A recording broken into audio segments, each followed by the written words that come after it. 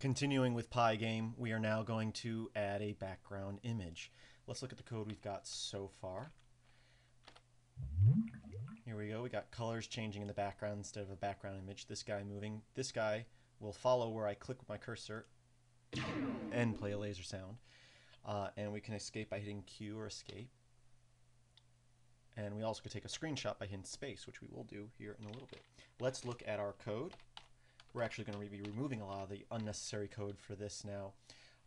For example, since we're going to be adding a background image, we won't need all this if-then with the R, because we're not going to be changing the background color, but we'll do that in just a minute. Let's start by just loading a background image. I'll do that up here. And we're going to call it, I'll just call it BG for background. You can call it background or whatever you want. pygame.image.load, and we're going to load an image I've already set inside the same folder called background. That's actually background.jpg, and I'll actually exit out of this and I'll use ImageMagic's display to show you that image. BG. So there's the image. It's of my stuffed frogs. Me and my wife has some stuffed frogs, and they're eating some cereal bars here. So that's the image that we're going to use as a background. And I'm going to add in here, well, actually down here we'll add.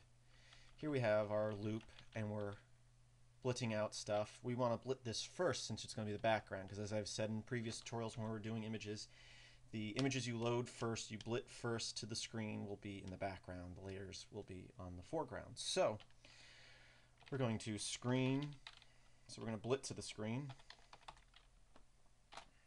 BG, and we are going to start it at 0, 0. Close both brackets. So that's saying that the top left of that image will be at the top left of the screen. So we'll run that now, and you can see we have that image in the background.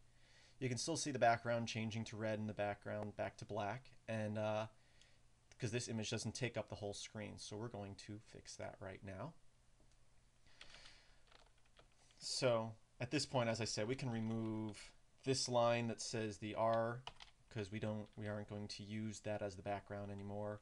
We can also remove this and this, all these if-thens for R, because that's changing the red background, and we're going to set it so we don't see that anymore. And we'll also change this fill. We'll change that back to black, which is, to black, which is our variable set up here, which currently is set to black. So let's run the code again. So far so good. The background's black. That takes out a lot of processing in the game. It doesn't have to go through all that figuring out R and changing the background color. So at this point, as we saw, the background image doesn't go across the entire screen. Let's fix that now by using the same transform command we used down here. We'll just replace BG with pygame.transform.scale, because that's what we're going to transform, and BG is the object we're going to be transforming, and we'll just set it here to our variable of size, which we state up here, size equals 600 by 400 basically.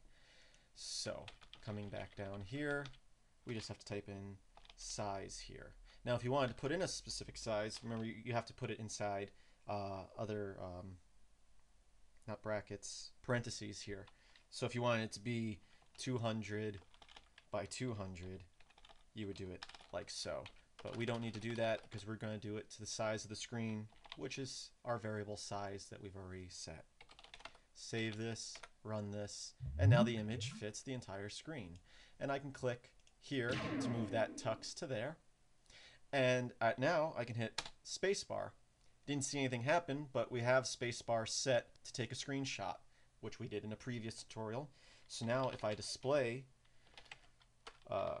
screenshot.png, you can see that I took that image I created and put it out to save it to a file. So with our little tux there. So that's a fun little game you can make for kids or something. Or one of the main reasons I'm learning pygame is for my Nokia N900 to create games and stuff for that. So you can take shots from your camera and superimpose stuff using pygame and then export them to a file like so. So that's how we create a background for our pygame. Hope you enjoyed this tutorial. Visit filmsbychris.com for more video tutorials like this.